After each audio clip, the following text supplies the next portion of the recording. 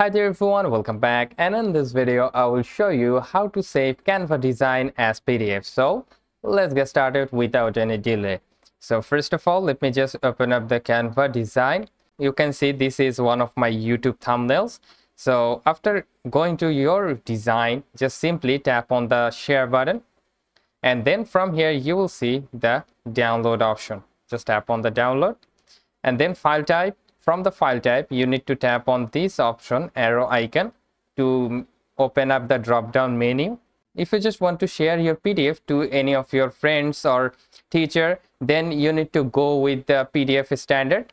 Rather than that, if you want to print the project, then you need to go with the PDF print, and it will give you the best quality printing process. All right. So for my case, I'm going with the PDF standard, and then simply just tap on the download. All right, so if you just open up the PDF, and now as you can see, we got the photo as a PDF. So that's how you can simply save Canva design in PDF. So hope this video helps you out. If yes, please leave a like and comment down below if it works or not, and I will catch you guys in the pretty next one. Peace out.